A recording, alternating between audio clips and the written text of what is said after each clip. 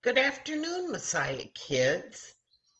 I have a question for you. Do you have brothers or sisters or cousins? Well, okay. I think almost everybody has at least some of those. Um, do you ever get in a fight with them? Like, maybe you were building some fancy Lego thing and a younger brother or sister came in and just whacked, knocked it down, and that made you mad. Or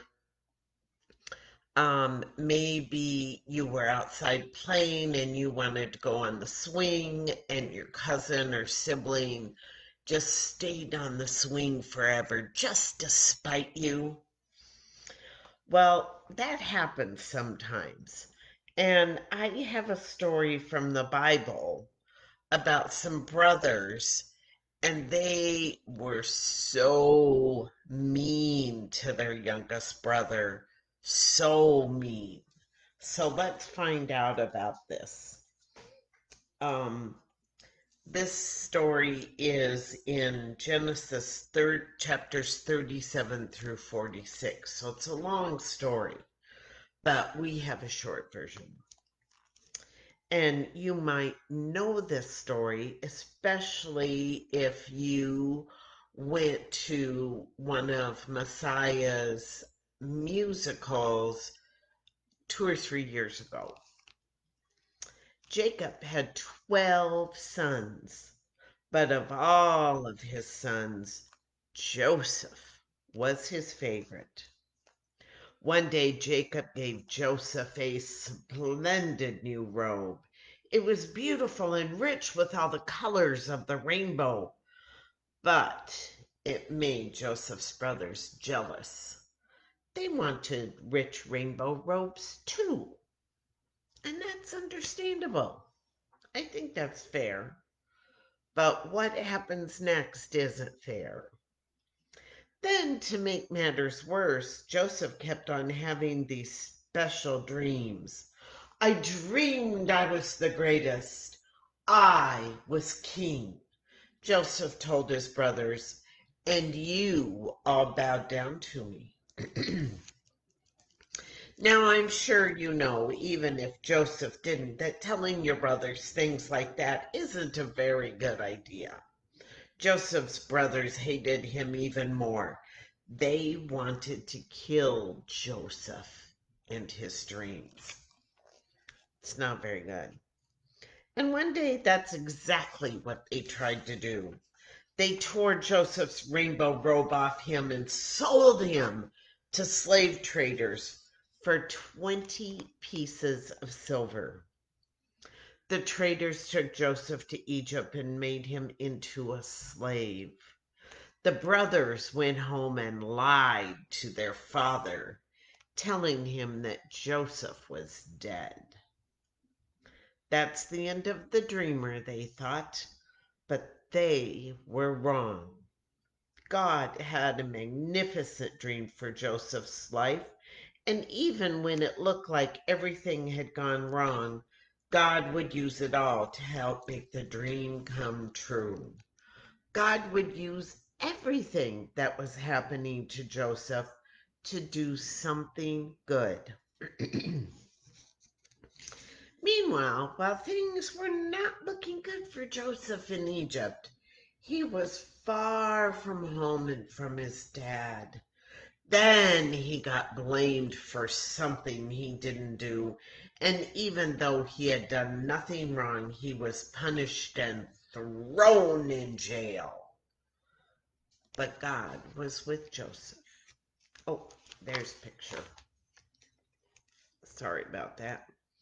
So that's our friend Joseph in jail. This is when he was being led off by the slave traders.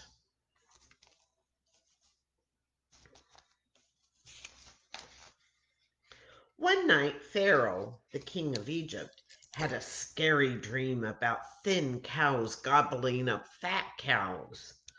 What on earth did it mean? He didn't know, but Joseph was a dream expert. So Pharaoh sent for him. It means a famine is coming, Joseph explained. There won't be enough food. Pharaoh was so pleased by Joseph's skill that he immediately took Joseph out of jail and made him a prince. Now, back home, Joseph's brothers had run out of food and everyone was hungry. God's special family was in danger. If they didn't get food soon, they would starve to death. So Joseph's brothers traveled to Egypt to buy food. They came and knelt before the new prince. His brothers didn't know that the prince was Joseph, but Joseph knew who they were. Joseph's dream, the one about his brothers bowing down to him, was coming true. "It's me!" Joseph cried. When they saw it was Joseph, his brothers were afraid.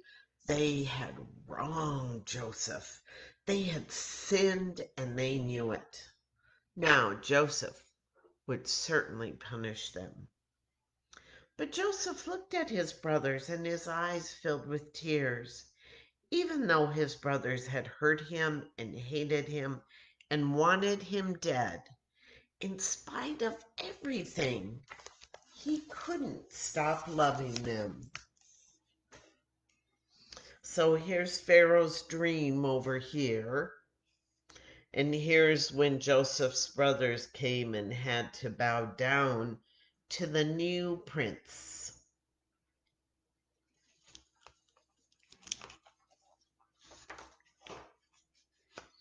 His heart, which they had broken, filled up with love, and Joseph forgave them.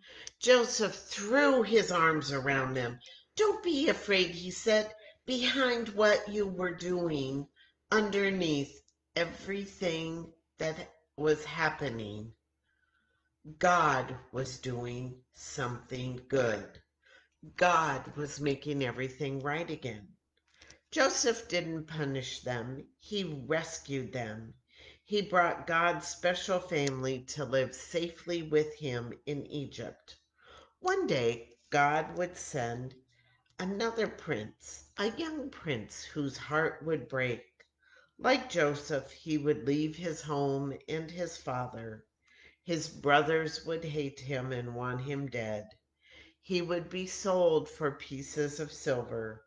He would be punished even though he had done nothing wrong.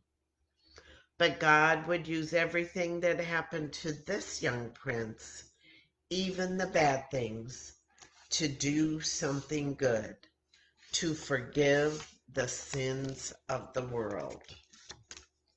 So there Joseph is, hugging his brothers and telling them he forgives them. And so when the story said one day God would send another prince, a young prince whose heart would break, you know that was Jesus. Because Jesus, one of his names is Prince of Peace. And he was sold for pieces of silver by Judas. So, even though brothers, sisters, cousins, friends, even though sometimes they might do mean things to you, underneath, if you are family or like family, you usually can find it in your heart to forgive them, even if they like took your favorite video or your favorite game. um you can always find a way to forgive them because they're your family and you will always love them.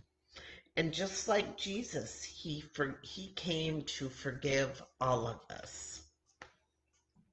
So I did something new. I think we have done this a long time ago. Um, but I did because I thought of Joseph's coat and it's all about color. So I wanted to do something that was all about color. So I have a, I don't know, I call it a marble box. So this is my box. And inside it are marbles. There we go. And so what I did for our craft project today is I took a plain white piece of paper and I put it in the box and I squeezed some paint in there and then I let the marbles do the work. So I would shake, shake, shake, shake, shake, shake all around. And then I'd open it up, and that's always fun. Open it up. Oh, that looks pretty, but I bet we could do better. So then I close the lid and I shake, shake, shake some more. And when I pulled out my piece of paper, this is what it looked like. Kind of like splash art or spin art. So I started out with the square piece of paper and then I cut out the shape of the coat after the paper had dried.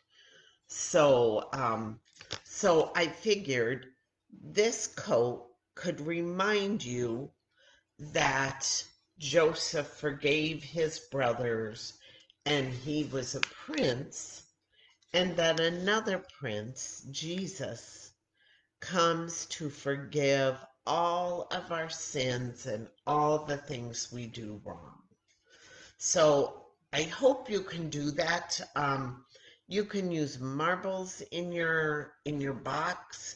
You can use beads. That's what I use, are round beads. So it's really fun to do, and you can shake it as much as you want, and you could choose just certain colors. But for Joseph's coat, I chose all the colors I had. So, let's see. I will be back with you on Wednesday with another Bible story. And I just want to remind you that a week from Wednesday, there's going to be a concert out in the parking lot at Messiah Church at 6:30, and there's going to be a barbecue food truck that comes at 6 o'clock. So that sounds like a really fun evening. Good chance to picnic in the parking lot, and I hope to see you there. I hope to see you all back here on Wednesday. So let's bow our heads in prayer. Dear God, we are thankful that you sent your son Jesus. He forgives our sins and he teaches us that we should forgive those that sin against us, that do mean things, that do naughty things, and especially to forgive our family and our close friends. And I just pray that you will be with us on this day. In your name we pray. Amen. All right. I will see you on Wednesday. Thanks for joining me.